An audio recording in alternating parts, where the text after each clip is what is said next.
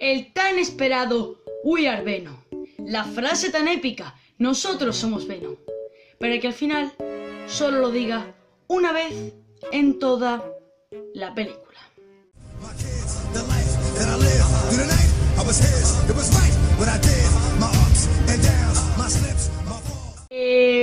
Pásame que te siento por esto, perfectamente bien. Y como he dicho, estamos en la opinión de Venom. Para el que no lo sepa, respecto a superhéroes, Venom era la tercera película que yo más esperaba de este año, después de Deadpool 2 y Infinity War. ¿Por qué? Porque Venom es uno de mis personajes favoritos de todo Marvel y es uno de mis antihéroes favoritos. Y después de tanta espera ha llegado esta película. Nos contará cómo Eddie Brock, interpretado por Tom Hardy, uno de mis actores favoritos de toda la vida, es cómo llega y el simbionte se le mete dentro, el simbionte Venom, y nos explicará lo que tendrán que vivir estos dos personajes. La película, sí, tengo que decirlo ya, sí me gustó. Estuve muy asustado porque yo al principio tenía muchísimo hype por la película, pero claro, llegaron las primeras críticas y los críticos la pusieron a parir, que si al nivel de Catwoman. Y yo pensé, no tío, no, tanto potencial para un personaje que lo deberían desperdiciar así, no, por favor, no. Y al momento de llegar a esa película, mi miedo se fue. Empecemos por las cosas que más me gustaron. Y aquí entré obviamente en los actores. Me parece que todos los actores hacen un papel impresionante. Sobre todo Tom Hardy, porque yo amo a Tom Hardy, pero hace muy buen papel de Eddie Brock. Incluso lo vemos haciendo un grito de niña asustada. Sí, de niña asustada. Después tenemos al villano, que no me riñáis, pero solo me acuerdo de Tom Hardy como el nombre del actor. Bueno, el villano, sí, me pareció buen villano. Hay que resaltar, ya hablaremos con las cosas que no me gustan, pero hay que resaltar que el villano en persona, o sea, Nathan Drake, perdón, me he equivocado de nombre, creo que no se llama Nathan Drake.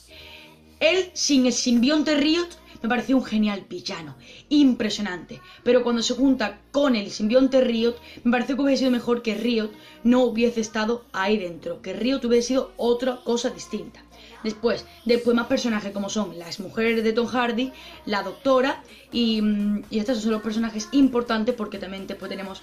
Sí, eso es una persona importante. La mujer de Tom Hardy, sí me gustó, para qué negarlo, sí me gustó, un buen personaje. Y la doctora Sirt también me gustó bastante. Después tenemos la comedia. En esta película, bajo todo pronóstico, sí que tuvimos comedia, excepto unos trailers con nada de comedia, los trailers súper serios sin nada, pues no, aquí sí tenemos comedia, además comedia que muchas veces te ríes. Es verdad que otras veces no te ríes tanto como un chiste que hay en el ascensor sobre T, pero sí, la verdad es que este chiste sí, hay algunos chistes que sí me gustaron mucho, excepto el de T. Después tenemos lo que son los personajes. Fuera de los actores, me parecieron muy buenos personajes todos. Y como he dicho, el villano tiene un poquito de pega. Después, las escenas de lucha son impresionantes. O sea, Venom en sí, lo que es... Ahora vamos a hablar de Venom. Pero las escenas de lucha sí me parecieron muy impresionantes y muy bien construidas. Y ahora llegamos a lo que son las escenas de Venom y Eddie Brock. El diseño de Venom...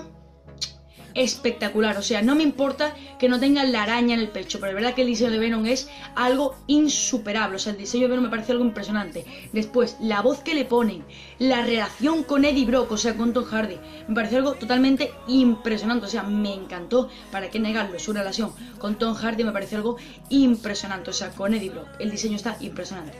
Después tenemos lo que son las luchas de simbionte, Venom contra Riot. La lucha me pareció impresionante.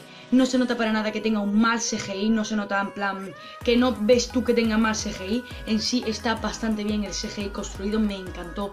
Personalmente me parece algo impresionante. Después también tenemos la relación, como he dicho, la relación de Venom y Eddie Brock me pareció muy buena. Y el simbionte Riot, el diseño impresionante. Pero aquí llegamos a las cosas que no me gustaron tanto. ¿Cómo puede ser? ¿En serio? ¿Una película de Venom y solo aparece un simbionte Riot? Todos esperamos que se les un simbionte como Scream, Lashers, muchísimos simbiontes y solo tuvimos a Riot y a Venom, que ya sabíamos que iban a salir por los trailers. Yo pienso que ahí Sony ha sido un gran error. Teniendo muchísimos simbiontes a tu potencial, ¿por qué no lo utilizaste? Haber metido más simbiontes, unos cuantillos más, y no habernos hecho eso. Después tenemos Yo, como ya he dicho, esperaba muchísimo más de esta película. ¿Me quedé satisfecho? Sí. ¿Esperaba más? Sí. Pero bueno, al fin y al cabo no me puedo quejar. Y como he dicho, el villano. El villano solo sin el simbionte fue impresionante. Con el simbionte también me gustó, pero pienso que hubiese estado mejor siendo él solo sin el simbionte, porque el simbionte se notaba que le iba a utilizar igual. Y después tenemos que es como en plan.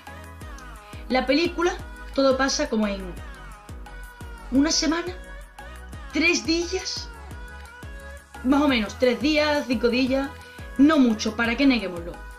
Y lo que he dicho, la lucha entre estos dos personajes fue, sin duda alguna, impresionante. ¿Para qué negarlo? Impresionante. Pero ahí, que nos mataran a Riot tan fácilmente y tan pronto, los últimos 10 minutos de la película, no me gustó. Pienso que Riot debería haberse quedado vivo, que se hubiese ido al planeta y avisara, vale, ven, no nos ha traicionado y tal. Y yo pienso que así hubiese estado mejor, la verdad, ¿para qué negarlo? Y ahora toca hablar de las 2 escenas post-crédito. Empecemos por la segunda escena post-crédito. No tengo que negarlo, no me gustó.